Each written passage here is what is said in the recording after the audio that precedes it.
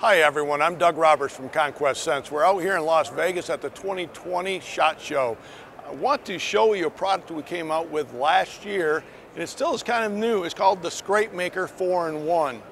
Now, a lot of people look at this and say, it's just kind of a gimmicky toy.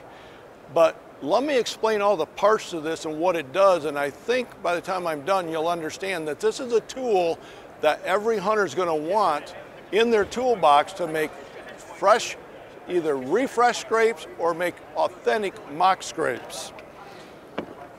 Let's take a look at this. The first thing we notice that's unique is we have two prongs, and that is to tear up the ground, just like a buck's hooves would in the mock scrape or authentic scrape, and we can throw the dirt all different directions, and the way a buck would do that. Then what's important is you'll see this serrated edge. This edge, as you rake the licking branch, will actually tear that branch up like a buck's antlers would. He tries to get in and he twists his antlers to break that branch up and kind of rip the leaves off. This serrated edge does that same thing.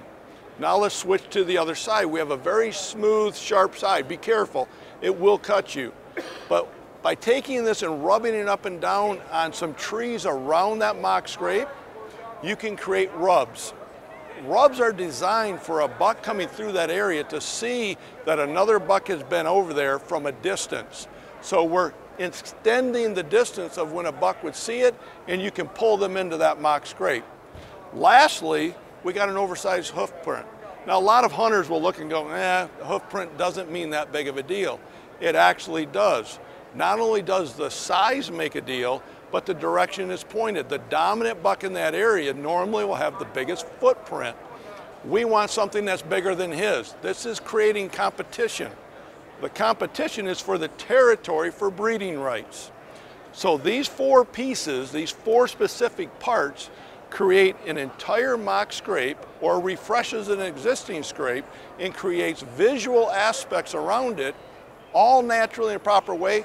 And I've never had to touch a single thing in the environment by holding it in the middle.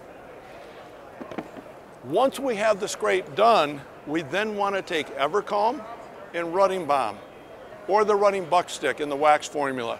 Here's what's nice. We can simply take the Evercalm and we can do bursts of spray on that licking branch. We want deer smells up there. That's authentic, that's real.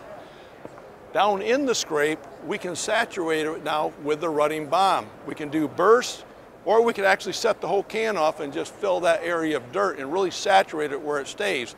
Again, what we're doing is we're putting new deer into the area. We're putting a buck that is in rut into that scrape.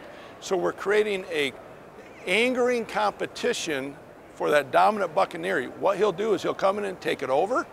He'll check it more often to make sure that he is the one owning that scrape. As long as you have it to where you have your stand and you're hunting, you're going to harvest that buck.